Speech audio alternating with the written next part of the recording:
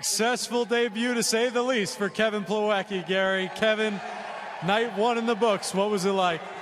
Just happy to have the first one out of the way. Definitely got the nerves out early, but even better when we can get a win. What was the moment where you sunk in and said, you know what, I'm playing baseball, nerves out of the way, let's get it done? Probably my first at-bat. Got everything out of the way. The first of everything was, I knew it was going to be a little bit tough, but from after that, I just started playing baseball again. Got a big-time cheering section behind you here. How many people do you have at the game tonight? I don't know exactly, but close to 20 probably, but thank everybody for the support. Kevin, the guys in the booth were commenting it all night. John Neese throwing a really aggressive game, a lot inside. Is that the type of game you like to call? Well, Neese threw a great game tonight. He was able to command his fastball early, and it allowed us to use all his pitches well tonight. So just kind of our game plan going into today, and we executed it pretty well.